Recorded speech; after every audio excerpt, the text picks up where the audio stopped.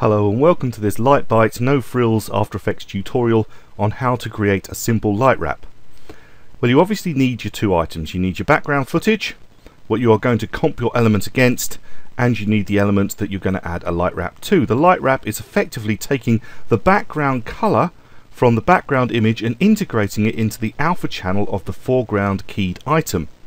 Okay, so we've got the two items. What we actually want to do is take the background element, which is this one called external, and duplicate it. Control or Command D.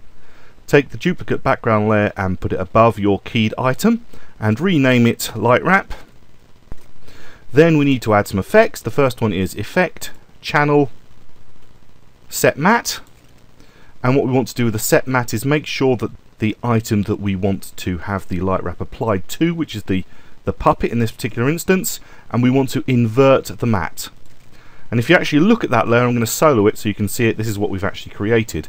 Next thing I'm going to do is add a blur of some kind. Probably the best one is going to be something like Gaussian blur or a fast blur. I'm going to add a fast blur, so effect, blur and sharpen, fast blur.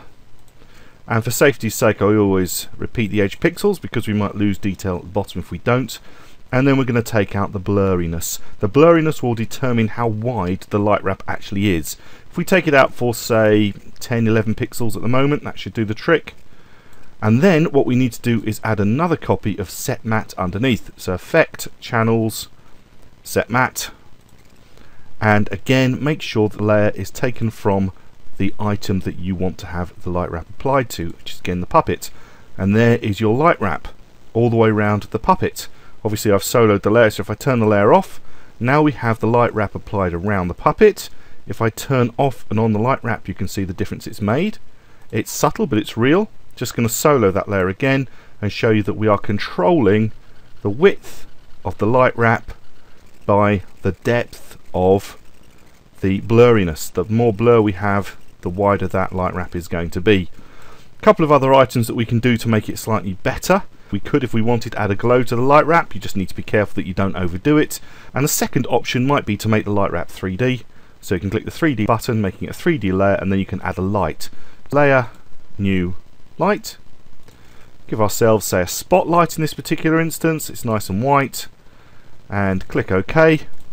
And then the light is going to affect just our light wrap, giving us the ability to be able to add light to one side or the other depending on where the light in the original image is coming from. And again, if I solo that layer with the light, you can actually see the difference that that's making to your light wrap.